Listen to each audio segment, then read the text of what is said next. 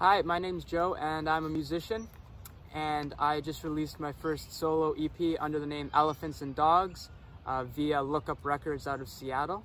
I know it's musicians getting beers in bars, but I'm in a forest and I'm not drinking anything. So I'm just going to answer some questions instead. So how was the EP recorded? So it was recorded a couple summers ago at Soleil Sound, which is a studio in Toronto that doesn't exist anymore. It got shut down. And with my friend Zach Van Zoomeren, who's a sound engineer, and you can find him online at yzee Sound. He's really great if you want to record with him. And so we basically would go to the studio in off hours and just basically just record some tracks for fun. And my other friend Jack Davies, who's an amazing bass player, came and he recorded bass on a couple of the tracks too. And it was just basically for fun, just a way to, you know, pass the time. But then recently I showed some of my really close friends the music and they thought it was really good and that I should pursue it more. So I sent it out to a bunch of places, and Lookup Records in Seattle, they got back to me and they said they wanted to support the release, which is really great. And I'm really grateful for that. And so yeah, that's how I'm here today. So how did I get my start in music? So I've always loved music. I've been playing guitar since I was 11 and I'm 23 now. And in high school I played, you know, in bands, and I played in school bands and stuff. But really I would say my start came when I left, when I moved to Kingston to go to university at Queen's.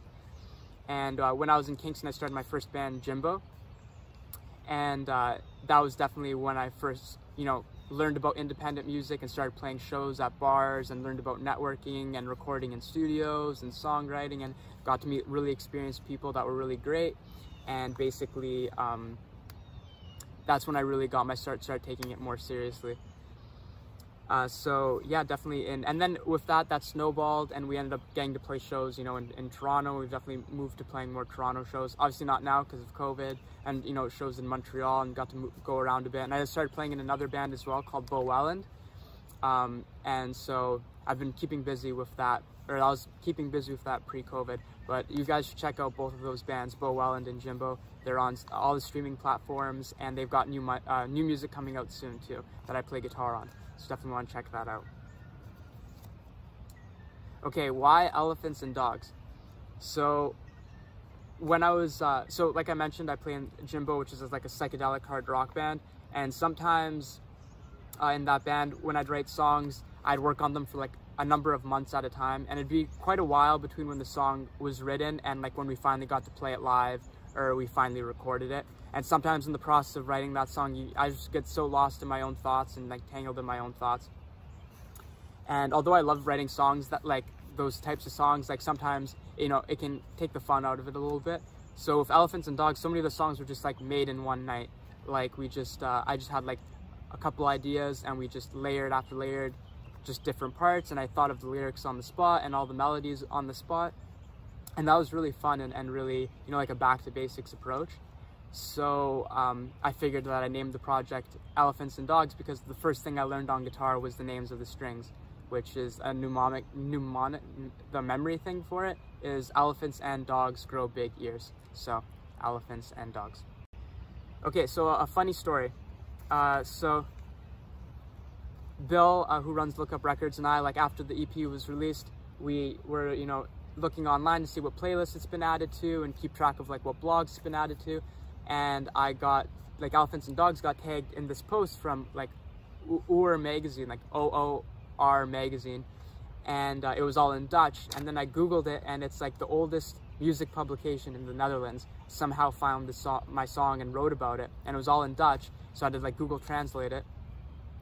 And there was, in the write-up, there was a quote from me that said, I hear a sentence and that sentence becomes the inspiration for a song. And the thing is that I've never spoken to them and I've never publicly said that quote. So I don't know where they got it from. But the creepy thing is that when I showed Bill, him and I noted that in one of the first Zoom interviews that him and I had together, like before he signed me, when he just wanted to get to know me, I told him that like the inspiration for a lot of my songs is I hear someone say a sentence, and that's sort of just like I go down the rabbit hole, I spiral with my thoughts, and it becomes a song. And so him and I were wondering, how did they get a hold of this quote when it was only said in a private Zoom meeting? You know, I don't know how it happened. He mentioned to me that in all the PR he sent out, that was never mentioned anywhere. It's not on my website. It's nowhere. So I don't know how they found it. They're somehow listening in. Maybe they're listening in right now. Okay, how is music the great communicator? So it's a hard question to answer, but I would say that melodies on their own like convey a lot of meaning. Like if a picture you know, says 1,000 words, I'd say like, you know, a melody says like 1,000,000. Like I think it's like a very powerful communicator of emotion. And so besides lyrics or language, you know, the music itself, no matter what culture you come from, will make you feel a certain thing no matter what. And I think that's like why music's the great communicator. It's hard to explain, but like music on its own conveys emotion without lyrics. And I think that my opinion on that like definitely influences my own music. A lot of people have been saying to me like, oh, Joe, on the EP, like I can't understand anything you're saying. And I think like that's sort of the point, because like words and lyrics like are sort of secondary. It's like it's the melody and the vibe of the music that's most important, because lyrics can be like misinterpreted, right? So yeah, that's why I think and definitely love the music I like I love 90s rock.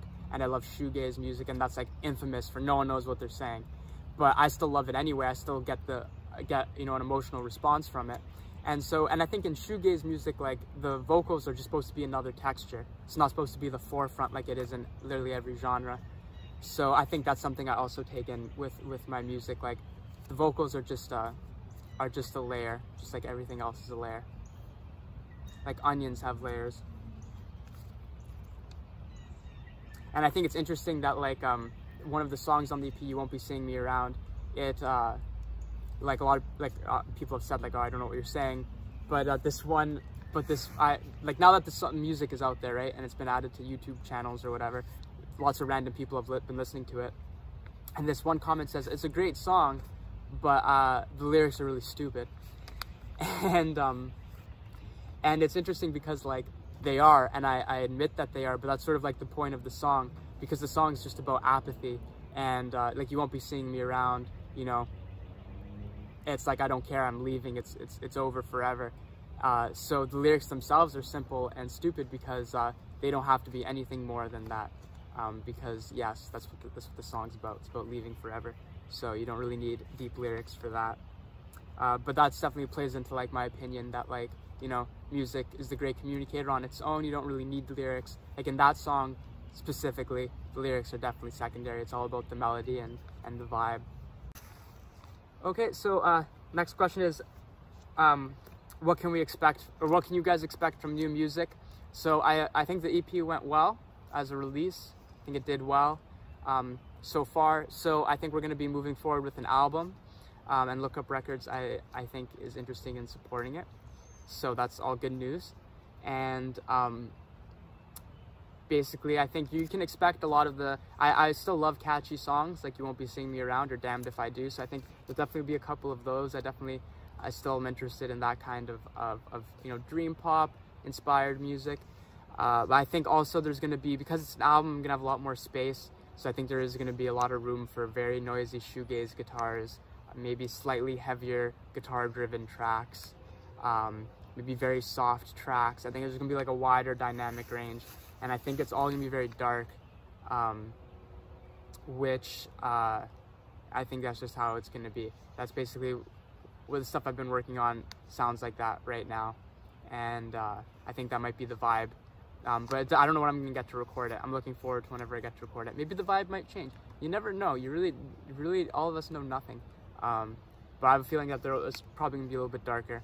But I'm very happy and I'm very excited. I think people are really gonna like it. I'm really proud of the songs I've been working on so far. I think they are catchy. They've got a lot of stuff going on, and I think people are gonna dig them. But so I guess what can you expect? A little bit of what you know, a little bit of what you don't know, and everything in between. Okay, and so to close up, I'm Elephants and Dogs. Thank you for watching the interview. You can, if you want to learn more about me, I think the best thing you can do is like type in Look Up Records, Seattle, and find the website. It should come up. And then on the website, you'll see my artist page, Elephants and Dogs, and that has everything in it. It has a music video, it has my bio, has an interview with me, has links to all my streaming platforms. So it's really a one-stop shop for everything Elephants and Dogs. So look up records, Seattle, Elephants and Dogs. You Google all of that in the Googles, and you'll see me. Also, my bands Jimbo and Welland are releasing new music. So Jimbo's coming out with an EP. So definitely follow them. They're on all social media, so you can find them, Jimbo, the band. So definitely follow them, because that EP I'm very proud of. And it's coming out soon, so check it out. And then Welland as well is also releasing an EP that I'm very proud of as well. So definitely follow them. They're also on all social media. And yeah, it would mean a lot to me if you guys checked out both of those releases, because I think also by listening to this past EP and these other EPs that are coming out, I really do feel like within my guitar playing and my songwriting, you can really see, you know, a theme. And you know, like, I think when you start making music, you always think like, oh, do I have a style? Do I have a, you know, who am I really? And you don't know, but now that there's a little bit of a bigger body of music that's coming out and you can listen to it all separately or all together, I'm starting to see that there is a vibe to what I do, and I'm happy with it, I'm proud of it, and I continue to support it, and I think you guys will like those bands if you liked Elephants and Dogs. I'm trying to say, you know, it's... Anyway, so thank you for the interview. Elephants and Dogs, check us out, and I'll see you around. Or I won't, actually. You won't be seeing me around.